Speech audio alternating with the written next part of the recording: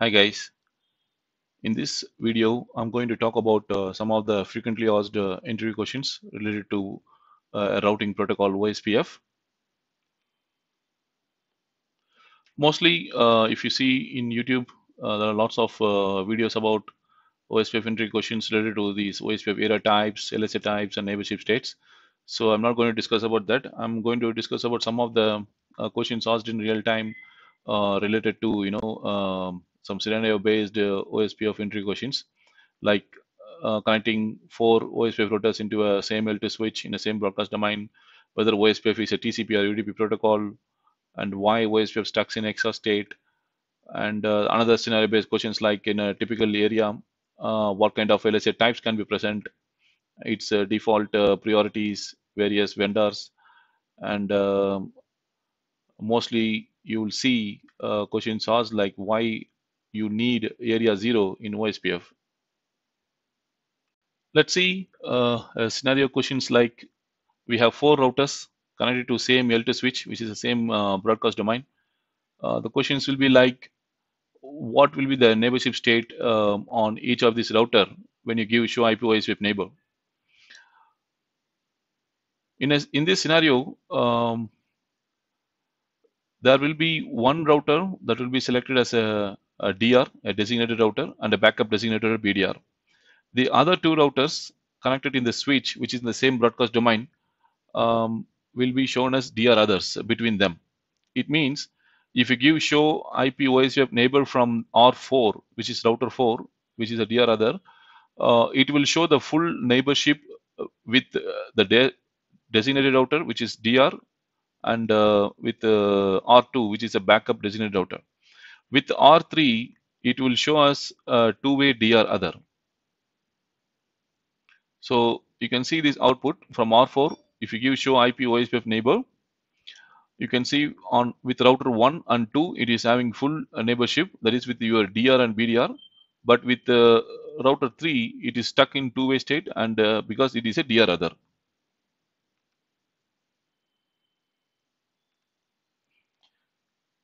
So why we have this behavior? You know, the question can be asked like why there are two routers showing DR others.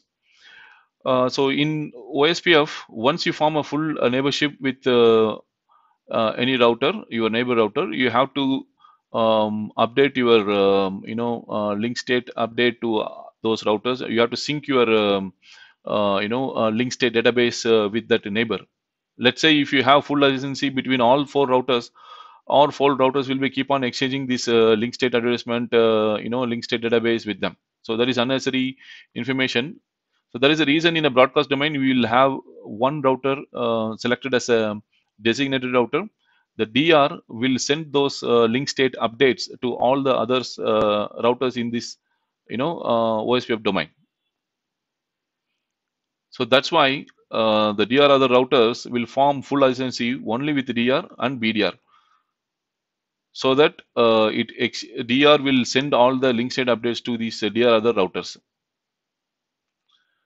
And sometime the question can come like you have a state called a two-way, whether it is expected or the neighborship is not forming because of any issue, something like that.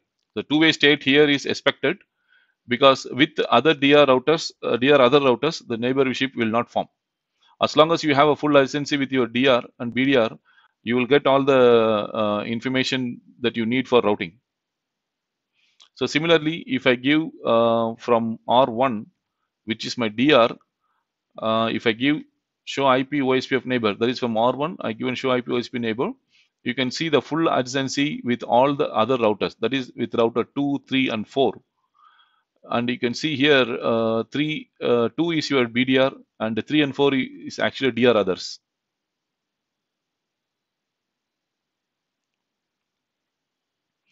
And the next question I was talking about whether OSPF is a TCP or UDP protocol. This is something asked to check the candidate's knowledge about OSPF and its protocol field. Sometime they might deceive you to answer whether you're thinking OSPF was a TCP or UDP. Sometimes people mistake saying that it is a UDP protocol, something like that. But unlike other routing protocol, OSPF does not carry data via a transfer protocol such as UDP or TCP. OSPF forms, IP datagrams directly, packing them using protocol number 89.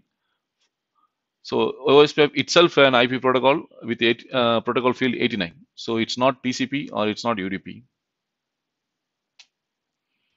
Now, another scenario-based question can be asked like a router inside an ordinary area, which is not a stub area or a totally stubby area or an NSSA. An ordinary area, what type of LSA can present inside this particular area? So in a normal area, you can expect a LSA type 1, type 2, type 3, or even a LSA. Let's say in R1, which is inside the ordinary area, if there is any routes redistributed, it will be coming as an extended LSA. Similarly, if you see R3, which is in the stub area, it can have only type 1, type 2, type 3 LSA. It cannot have external LSA. So basically, this is to try to check whether the candidate have the knowledge about in an area what kind of LSA types the router can have.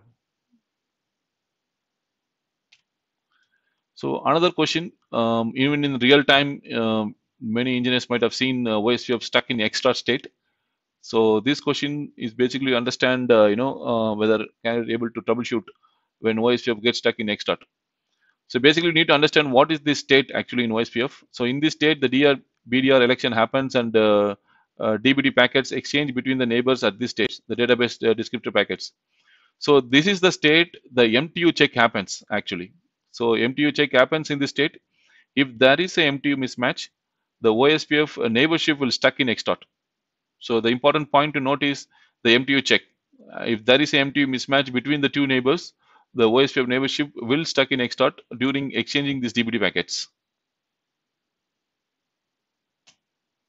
And again, any protocol like BGP or RIP or OSPF, ISIS, you should know about its priorities and AD values.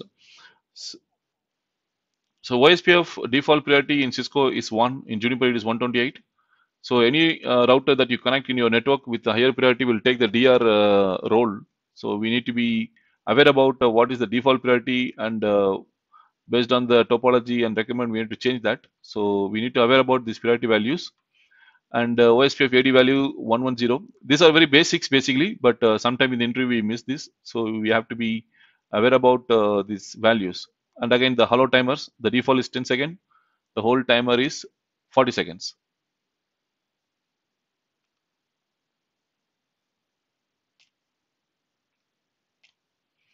And next question, you will see this question definitely in most of the interview related to OSPF, like why we need area 0 in OSPF, and can we have 4 routers in a area 5 without area 0 connecting to it.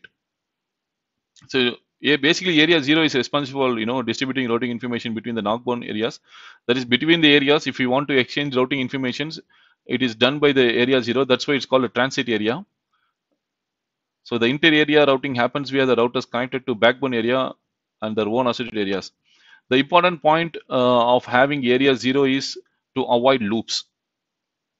That is, if you have two areas like area 4 and area 5, if you want to exchange between routes between them, you need a router in area 0. If there is no area 0, it will not forward the packet. The ABR will not forward the packet to avoid the loops actually.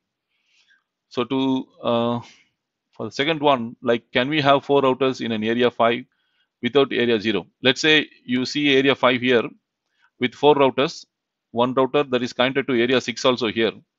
So if you have 4 routers in area 5, as long as you are routing between them, it will work fine. But only when you want to exchange routing between these area 6 and 5, it will not work unless until this R1, which is connecting between area 5 and 6, have a interface that is in part of area 0.